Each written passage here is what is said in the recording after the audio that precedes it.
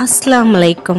Welcome to HANIF'S kitchen. இன்னைக்கு நாம சுவையான செவ்வாழை ஹல்வா பாரம்பரியமான முறையில எந்த விதமான ஃபுட் கலரும் ஆட் பண்ணாம கருப்பட்டி வச்சு எப்படி செய்யறதுன்னு பார்க்கலாம் வாங்க.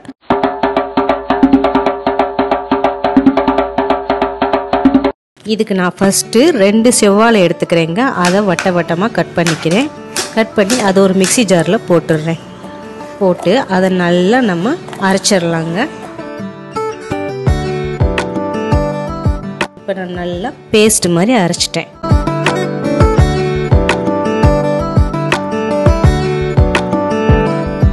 இப்போ அதுக்கடுத்து இந்த 2 செவ்வாழைக்கு நான் 200 கிராம் கருப்பட்டி எடுத்திருக்கேங்க. ஒரு வாழைப்பழத்துக்கு 100 கிராம் எடுத்துக்கோங்க. 2 செவ்வாழைக்கு நான் 200 கிராம் எடுத்திருக்கேன். அதை நல்லா தட்டி அது முங்குற அளவு நல்லா தண்ணி ஊற்றி ஊற வச்சிருக்கேங்க. அது நல்லா கரைஞ்சிரட்டும். அதுக்கப்புறம் நான் ஒரு பவுலில் 3 டீஸ்பூன் கார்ன்ஃப்ளவர் எடுத்திருக்கேன். அதை தண்ணி ஊற்றி நல்லா கரைச்சிடுறேங்க.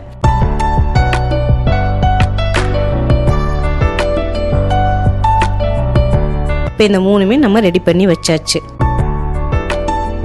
அதுக்கப்புறம் நான் அடுப்பை ஆன் பண்ணி டவா வச்சிடுறேன். அதில் 2 ஸ்பூன் நெய் ஊற்றிக்கிறேங்க. நெய் நல்லா காஞ்சதுக்கப்புறம் நான் ஒரு 10 முந்திரி பருப்பை 2 உடைச்சி வச்சுருக்கேங்க.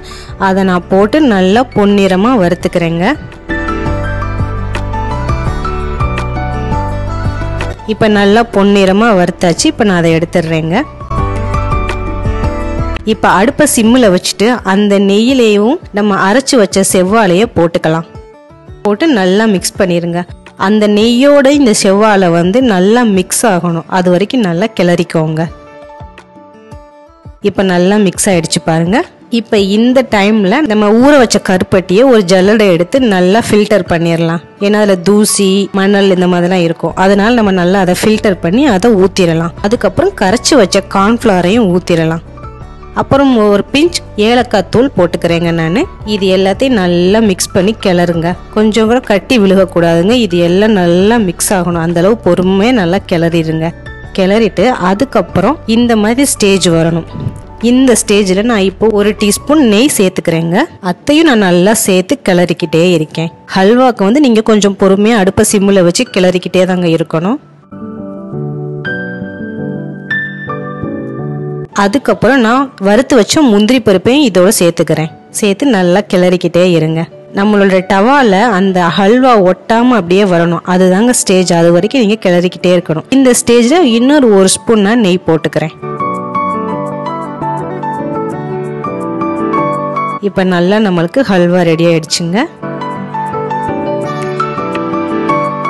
இப்போ நான் அடுப்பு ஆஃப் பண்ணிட்டு இறக்கிடுறேன். சூப்பரான சுவையான பாரம்பரிய செவ்வாழை ஹல்வா நம்மளுக்கு இப்போ ரெடி ஆயிடுச்சுங்க.